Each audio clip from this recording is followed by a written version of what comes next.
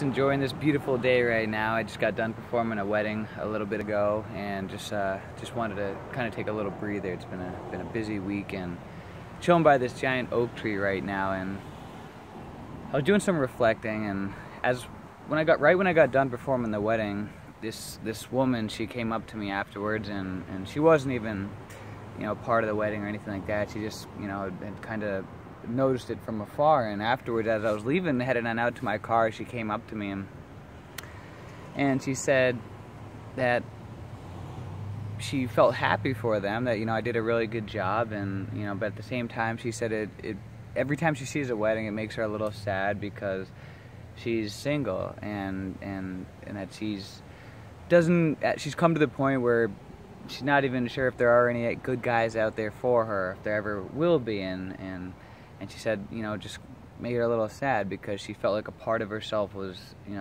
missing.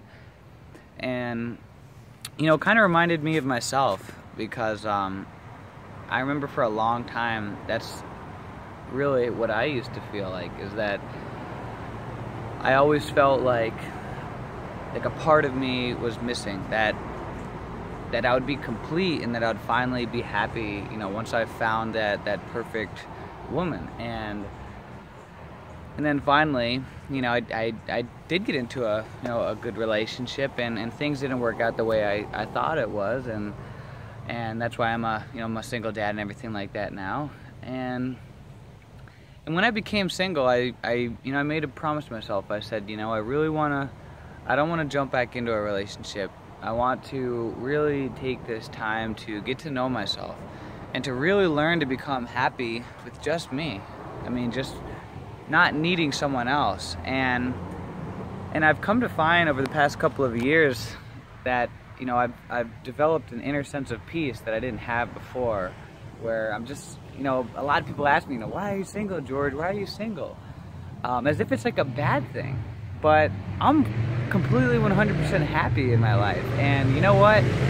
I may or may not ever find, Mrs. Right, but either way, I'm totally fine with that, because I'm happy just being me. And I think that's, I see a lot of people who just jump from relationship to relationship, marriage to marriage, and they never really take the time to find themselves.